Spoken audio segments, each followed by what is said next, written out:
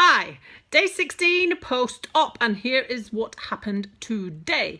Now, the whole last 2.5 weeks worth of not sleeping caught up with me today, and maybe it was something to do with the walking up and down the shops yesterday too, I don't know, but I was exhausted. I still don't sleep too well, but I have accepted that's the way it's going to be, and I gave myself a break this morning, and I managed to get a couple of hours here and there and a couple of hours here and there, and got up slightly later than I usually do so that I could maybe get a little bit more sleep. Made me feel a whole lot better though, and got up feeling pretty sweet.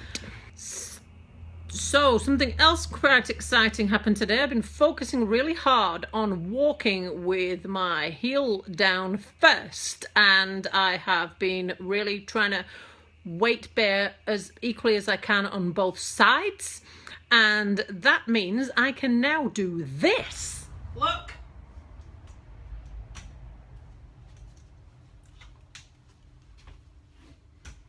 One crutch, one crutch. Now, I'm not sure that I could step over stuff or go around corners, and I haven't tried it outside yet, but still I'm excited. So that's opened a whole new world of opportunities up for me, because now I can carry stuff in the one hand. Now, I would not want to step over things, go around corners, or maybe not yet do it in public, but I don't think I'm far away from being a bit more confident just on one crutch. So that's pretty exciting. I also have been pursuing the exercises, and they are hard and they really hurt. But I do them because I know that I have to. Here's what I am doing on a daily basis. Heel raises, 3 lots of 30 reps. Stand on one leg, 3 lots of 30 seconds.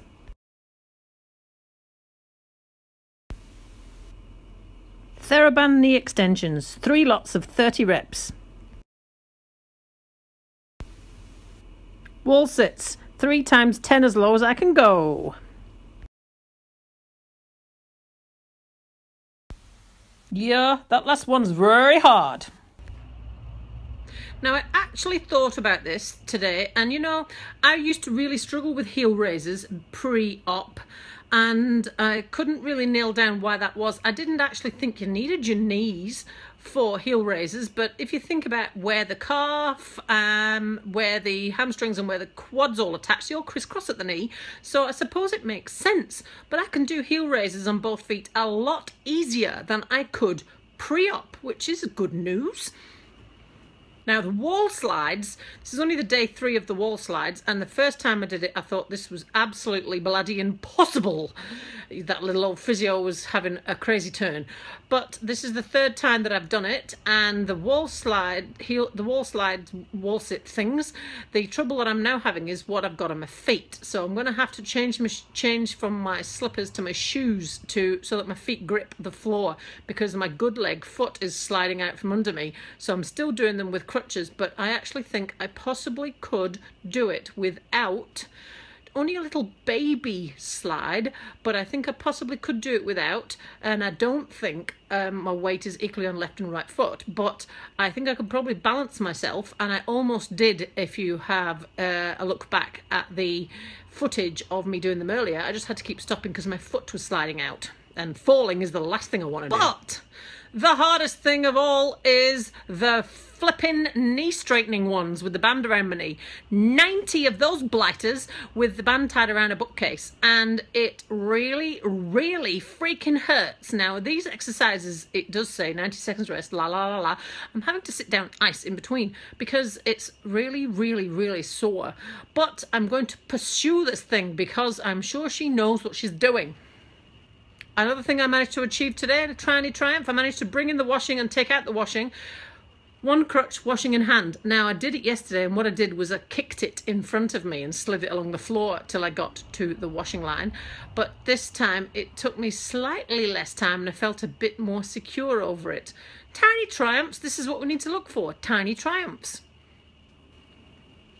One thing I am still finding, now I did ask somebody this actually in one of the forums before my operations, one thing I'm still finding actually is mental capacity.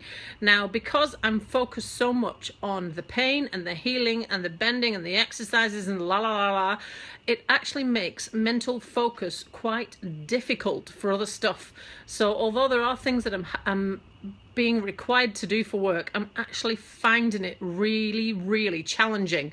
I'm having to turn some of it back because I just can't do it just yet, because never mind my physical well-being, my mental capacity is not yet back up to scratch either. And I suppose it all is, you know, all one and the same, because your body is spending so much time trying to fix this thing. So yeah, that's something that I didn't quite expect. And we're into the end of week 3, and I've only had one day where I've felt really down, but the rest of them it's my brain just won't work, and it's weird. So my 2 tiny triumphs today: carried the washing out. I can walk with 1 crutch. Oh wait, I've got 3. I can do a weight-bearing heel slide. Oh, wait, no, not heel slide. Wall sit slide. Only a small one, but that I can. So that's my 3 tiny triumphs today.